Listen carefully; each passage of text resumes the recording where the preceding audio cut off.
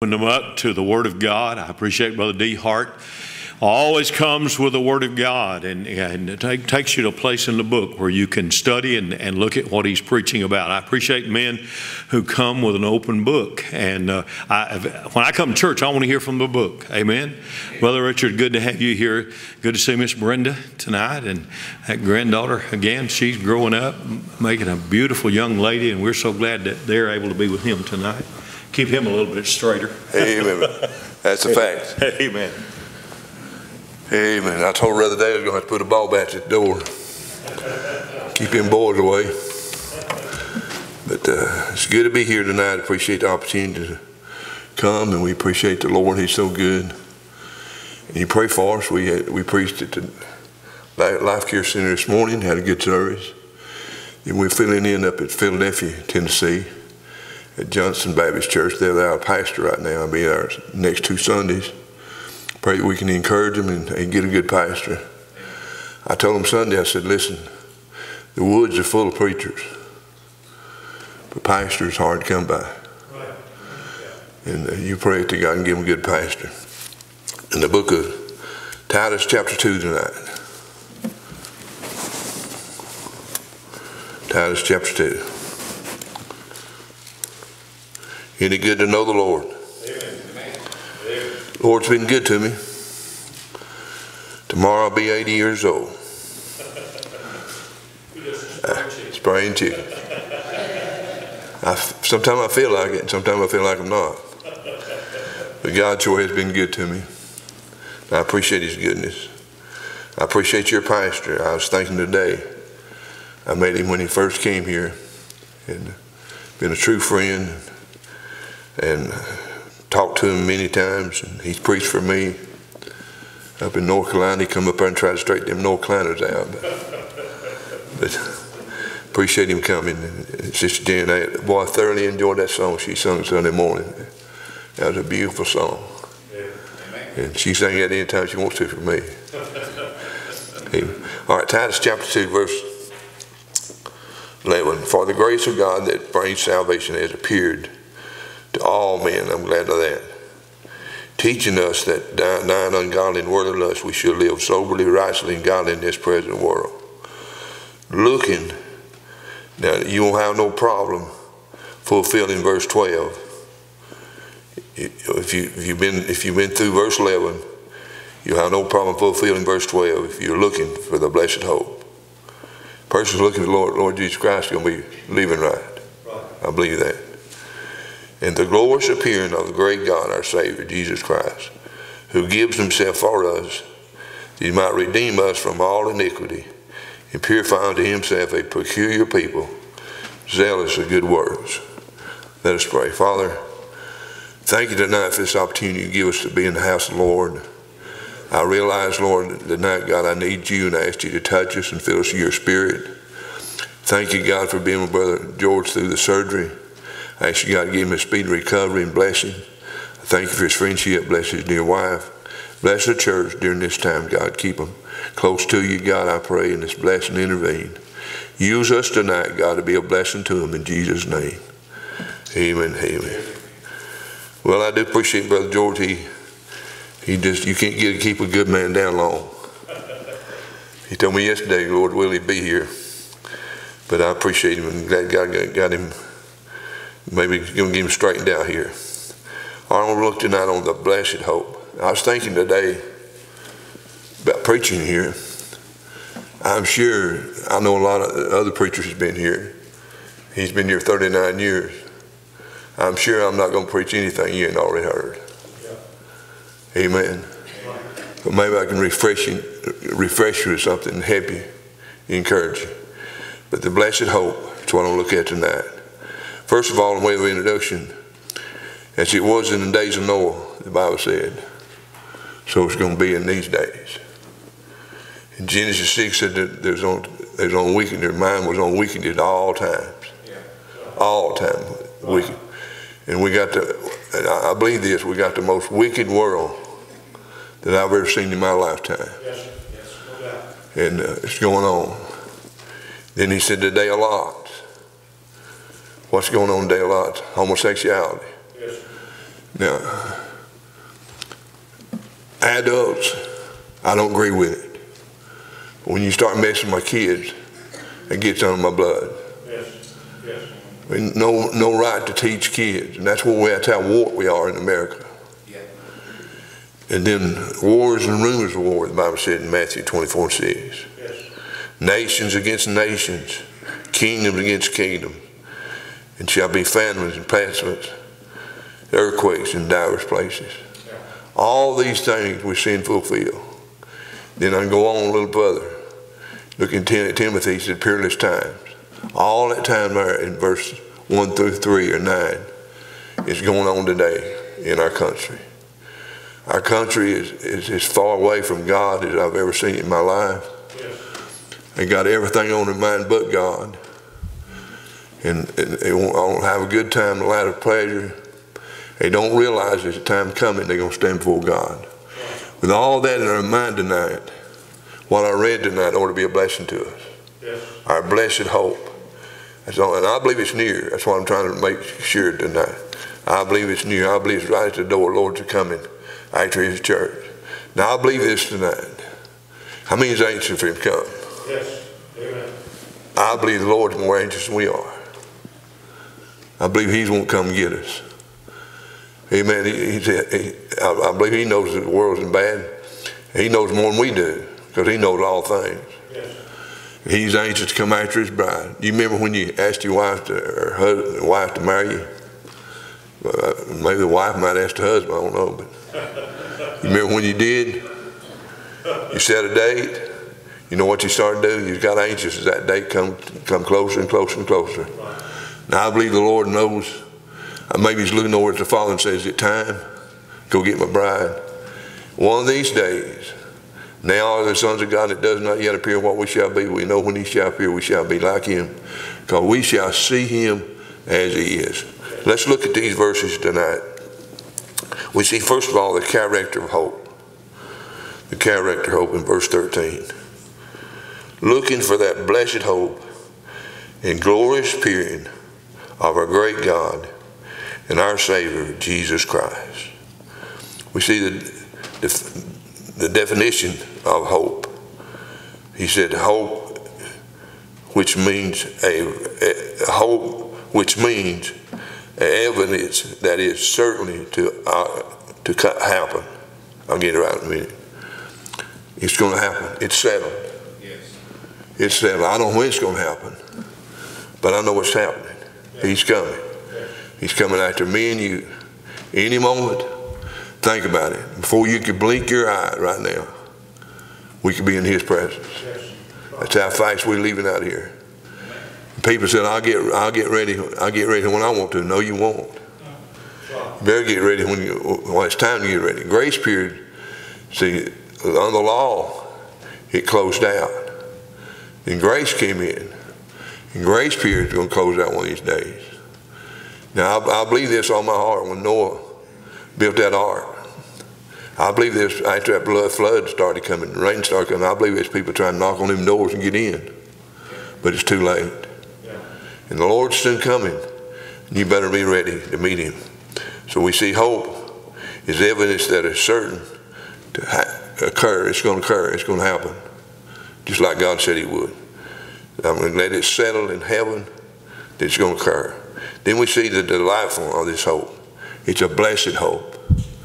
A blessed, think about it, a blessed hope. That's a happy thing, I mean, a blessed hope. Thank God for him. Then the degree of this hope is based on the Word of God. The decree of this hope is based on the Word of God. Whatever we know and whatever we go by, we better go on the Word of God. And this hope we got in the Lord Jesus Christ is based in the Word of God. That's why we can count on it. And that, look what he tells us in John 14, verse 1 through 3. Let not your hearts be troubled. You believe in God, believe also in me. In my Father's house are many mansions. If it were not so, I would have told you. If I go prepare a place for you, I will come again and receive you myself, but where I am, there you may be also. Yes. He said, let not your heart be troubled. Why? Mansion. Mansion don't mean much, but wait till we see a place he's got for us. John said, I saw that New Jerusalem coming down Thank God. It's coming down like a bride. I believe it'll be one of the most beautiful things you'll ever lay your eyes on. Yes. Two things I believe will be the most beautiful thing you ever lay your eyes on. First of all, Jesus. Jesus, and I told him the day as I was preaching, I don't believe Jesus is going to look like the pictures they got drawn of him. No. But I'm glad, thank God, I'll know him. Yes. How am I going to know him? The only thing that's going to be in the only thing that's going to be in heaven is what a man made with some scars. Yes. We're going to know him by the scars on his hands and on his foot and in his side. Think about it. We'll know him. Know him. We're going to see him. Is that what I told you? We're going to see him as he is. And thank God for that today. He's coming. Acts 1 and verse 11 said, the same Jesus was taken from you into heaven shall come again in like manner. They were walking down the road with him. He was telling all at once, he left out in the cloud. Men stood gazing. And what did he say? Why stand here gazing? This same Jesus, he's coming again in like manner. That's the word of God. Amen. And he's going to prepare a place for us. Thank God. That's the word of God. That's our hope. Yeah. That's the hope we got. And then he said in 1 Thessalonians 4, verse 16, 17, the Lord himself shall send from heaven with a shout, the voice of the archangel, and the trumpet of God, and the dead in Christ shall rise first. Then we which lie in shall be called up, and so shall we ever be with the Lord. I like that. So shall we ever be with the Lord. What a day that's going to be. Amen. When we see him face to face. Thank God. And go into that new Jerusalem. Thank God. Somebody said, people die, they go up there in new heaven. I don't believe it. I don't believe that. I believe in the presence of the Lord. I believe that. But I believe we're going to all go into Jerusalem at the same time as challenging God. That's my belief. But agree, he's coming. How do I know it? Why is it a hope? Because it's based on the Word of God. Now I'm glad when you base your doctrine and your belief on the Word of God, you can stand on it. It's real. Yes. In fourthly, we see the desirability of the hope. Looking. Are you looking? Looking for that blessed hope. If you look at the world's turmoil, I told my wife the other day, I was listening to news. And listening to news sometimes almost like reading what's going to happen to our world. We're close to being a communist nation. We're close to being a destroyed nation if you don't believe it. And listen, I believe the Lord is getting ready to come after his bride. And we need to be looking for him. You know what John said in Revelation 22:20? He said in verse 7, I come quick. He said in verse 12, I come quick. He said in verse 20, I come quick. You know what John said? Even so, yes. Come, yes. Lord Jesus. Yes. That'll be our prayer. That's the only hope we got. Yeah. Amen. This world is not my home. I've got a house over yonder. That's not my home, earth home. That's my earth home. But I got a home in heaven made by God himself. That's where I'm going one day, to spend eternity. And thank God, the devil can't enter in. Some of these politicians won't ever enter in. There'll be no more cursing, no more beer cans, and all that stuff.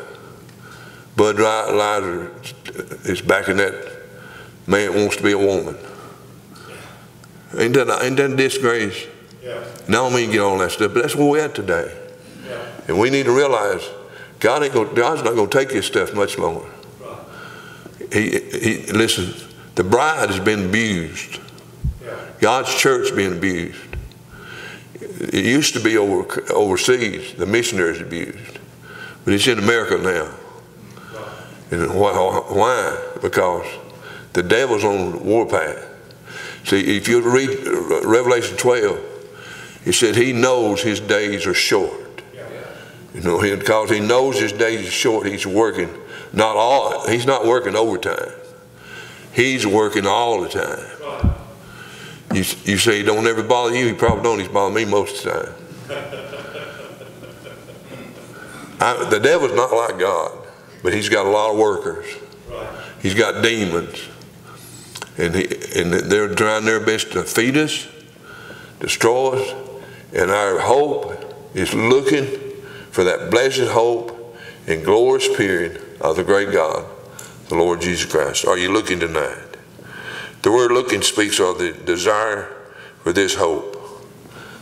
The desire of this hope, looking for him. Then secondly, notice the coming is coming in this hope. In verse 13. Glorious appearing. The glorious appearing. Won't it be glorious when he appears? Think about it. Tonight, before we leave here, he could walk out on a cloud, say, come up here, and we're leaving out. In a moment, in the twinkling of an eye, we're going to be in his presence. Think about that. This is DeHart, my DeHart's belief. I believe maybe, Lord, we're up in the cloud. Maybe he'll let us fellowship with our loved ones just a little bit. Because when we see Jesus, that's who I want to see. Yeah. Jesus. Why? August 14, 1962, I walked in the back in Free Hill Baptist Church in Rosalie, Alabama, lost and on my way to hell. Just got out of high school, lost. Thank God, God saved me by his marvelous grace that night, birthed me in the family of God. Now, I've been looking for him. He's been good to me. He's looked after all these years, 50 years of preaching, 42 years of pastoring. God's been good to me, but thank God it's not over yet. Yeah. Better days are ahead, folks. Yes. Yes. He's coming. Yes. Somebody said, when I get to heaven, I'm going to ask God why I had to go through all this stuff. I don't believe that. Yeah. We're going to be known as he's known. We're going to have the wisdom he's got. We'll know why. We won't have to ask no question. We'll know. Right. And when you weigh it all out, all you go through in this life, it works out for your good in God's glory. Yes. So the coming of it, so first of all, it's a rapture. The rapture. That's those believers that died in the Lord. He's going to rapture us out of here. Then there's going to be a revelation.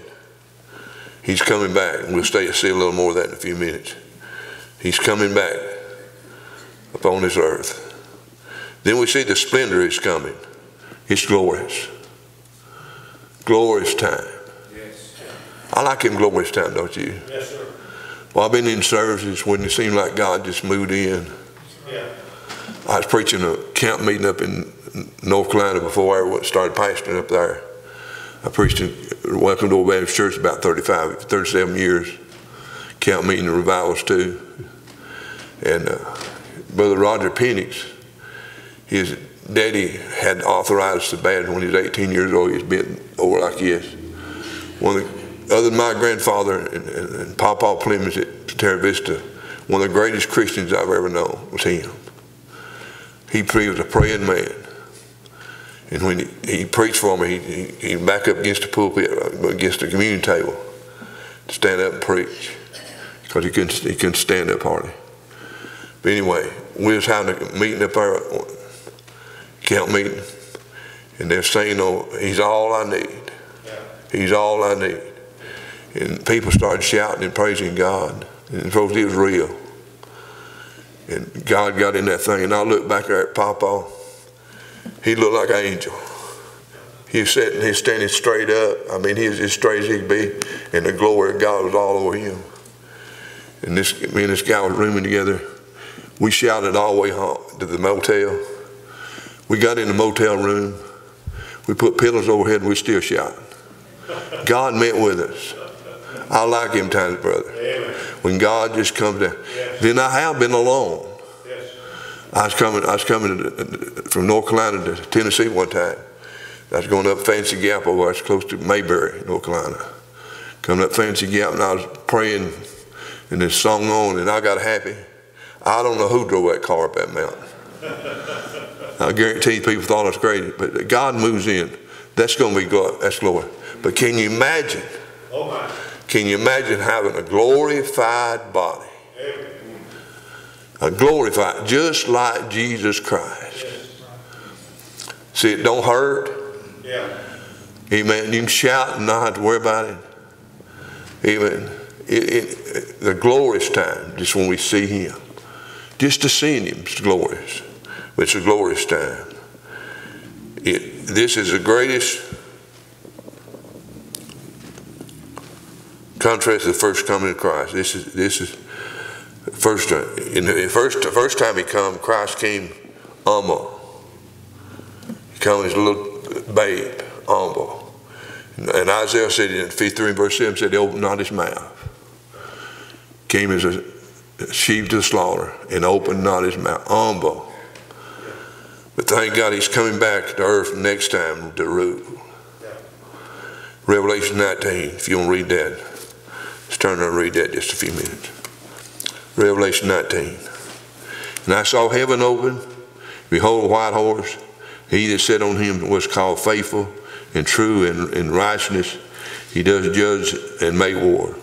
His eyes were flaming fire, and his head were many crowns, and he had a name written that no man knew but him himself. And he was clothed with virtue and dipped in blood, and his name is called the Word of God. Amen. And the army which, here's us, the army which were in heaven followed him up on a horse, clothed in fine linen, white and clean. That's you and I. We're coming back with him. And out of his mouth goes a sharp sword, that when he should smite the nations, and he shall rule them with a rod of iron, and that the wine and with Almighty God. And he has on this virtue and on his thigh name King of Kings and Lord of Lords. Yes. Think about that. Yeah. He's coming back. Now, if you ain't never rode a horse, you better ride one. He's coming back on a white horse. Yeah. And we're going to come and follow him. Yeah. He said, I don't believe that. That's what the Bible said. Yeah. We're coming. He's coming to rule. Now listen to me tonight. Now, I'm not trying to get on politics. But these politicians think they got everything in their hands. Yeah.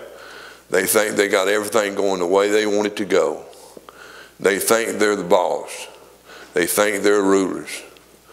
But I want to tell you, at this time when he comes back, they're going to bow down to him and they're going to confess he is Lord.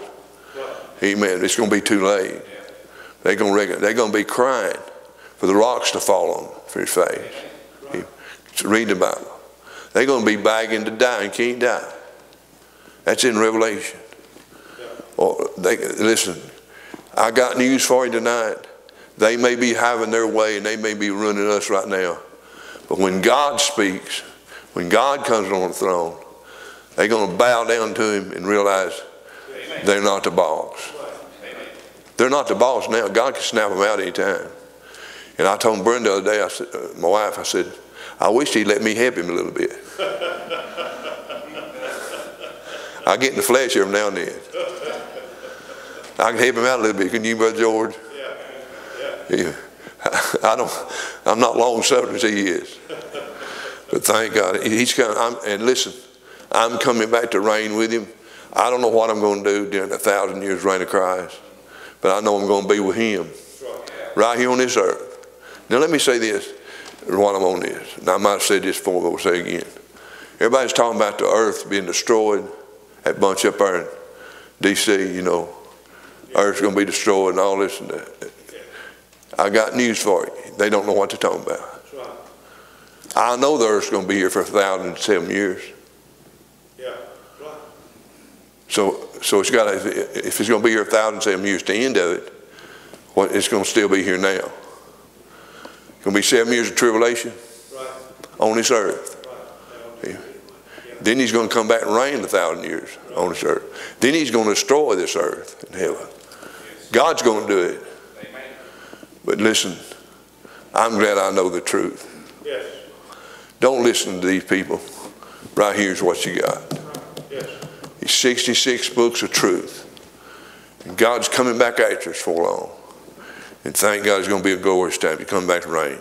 Then the showing of his coming appear. He's going to appear one day. Only a few knew He's coming when He was born in Bethlehem, just a few. But only in the second coming will be different. The rapture, only the redeemed ones will see Him. Only when He comes in rapture day, only the redeemed going to see Him. But when He comes back in the Revelation, according to Revelation 1:7, every eye is going to see Him. Every eye is going to see Him. When He comes back in the rapture, He's coming back secretly. He's coming back after His church. And we're leaving out. Then we left out, there's going to be 7 years of tribulation. They're going to think, boy, I got it made for 3.5 years. We got rid of all them Christians. I don't know where they went. God, somebody just moved them out. Must have kidnapped them. Yeah, God did. He moved us out. Yeah. And they're going to wish to, one guy said on radio, the greatest day of his life is when he wakes up one morning and he's not a Christian around. God's going to blind you one of these days. They're going to wish to God they was here. Because us and the Holy Ghost of God is what's keeping the wrath of God off this world today. But He's coming back after us. And thank God when He comes, I'm glad I'm ready, don't you? And then last, the Christ in this hope. The focus of hope is Jesus Christ. It's Him. Not another. He's coming Himself. The identity of Christ. He said He's a great God. How many believes He's a great God? Yes, sir. Man, He's a great God. That's identity. Yes. And then the deliverance of Christ, our Savior, He said. Yes. The Savior, Jesus Christ, He's coming after us. What a day that's going to be. The blessed hope we have in the Lord Jesus Christ. He's coming after us any day. Could be tonight. Yes. You don't have to be day. But He's coming. You know how I know He's coming? He made me a promise. In John 14, I done read it to you a while ago. I will come again. If that's the only time it's in the Bible, you can bank on it. But there's many, many more. He's coming. And my question to you tonight, are you ready? I'm glad I'm ready. Before you can do that right there. He's coming. And I'm glad, thank God I can say tonight, even so come, Lord Jesus. Yes. Yes. I'm ready for Him to come. You say, you mean you won't get out of this world? This world's not my home. Amen. I've got a better place waiting for me. And Brother George, that place we're going to, there'll never be another operating room.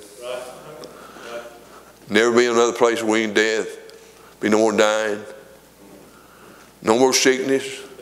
No more sorrows. No more arthritis. It's going to be a glorious place, isn't it? Yes. Yes. Amen.